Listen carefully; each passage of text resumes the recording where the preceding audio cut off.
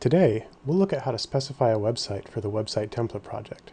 This is a project by Open Social Resources to help small businesses create professional websites.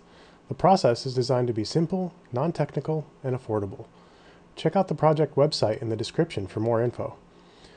We're going to spec out a website for a pretend restaurant called Spoon in Hand. We'll focus on the spec itself. We won't go into detail about writing content or creating images. We have a nice little spec guide to help get you started. Go to the Website Template Project website. The link is in the description. Go to the Getting Started tab, and then click the link to the spec form. There are a couple things to note on the first page. First, there are instructions on how to send us the spec.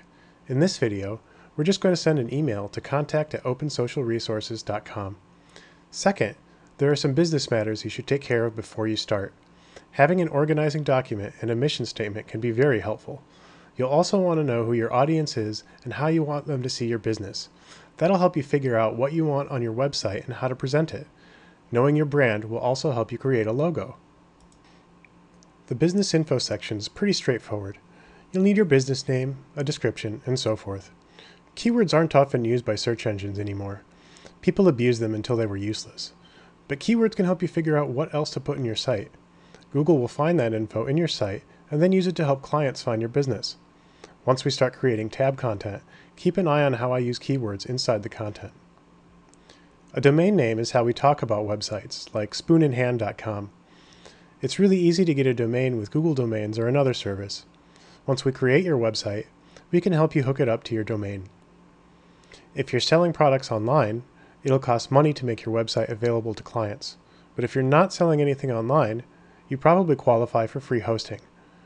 We'll see if you qualify in the consultation before you send us the spec. Spoon in Hand isn't selling anything online, so we'll just go with free hosting. For the business presentation section, you'll want to have your logo and cover image ready to go. There are some hints about how to do that at the top of the page. Creating these images can be a lot of work, even a hurdle for some businesses. If you get stuck, contact us and we'll help you move forward. It's often worth it to hire us or other professionals for your graphics. You'll also want to choose a primary theme color. This color is used for things like links, tables, and buttons on your website. Click the link at the top of the page to see some color options. We want a bluish color for Spoon in Hand, so click the Blue Colors link. Deep Sky Blue looks good. You could just type in Deep Sky Blue as it appears here for the spec, but for good measure, I'll copy the whole row and paste that in our spec email.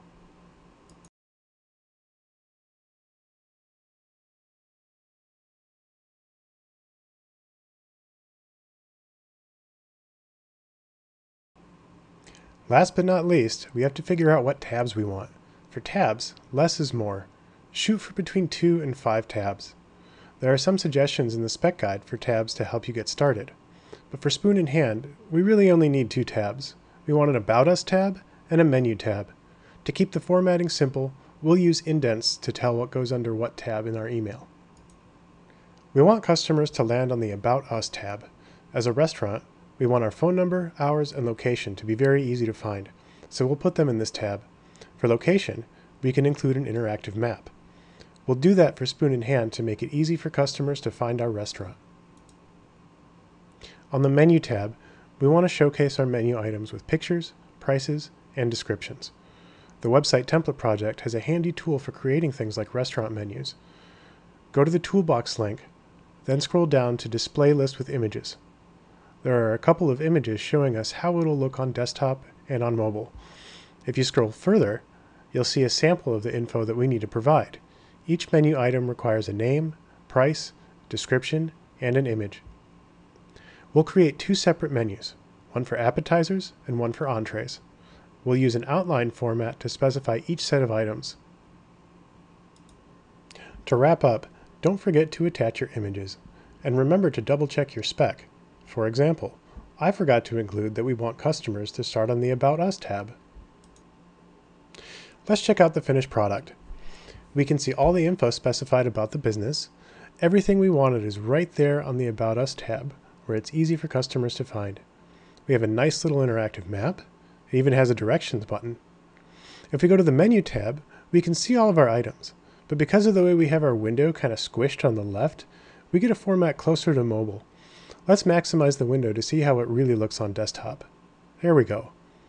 Oh man, I really want one of those Cuban sandwiches right now. Well, thank you for watching. Check out the description for a link to the website template project. I'm going to sign off and make a Cuban.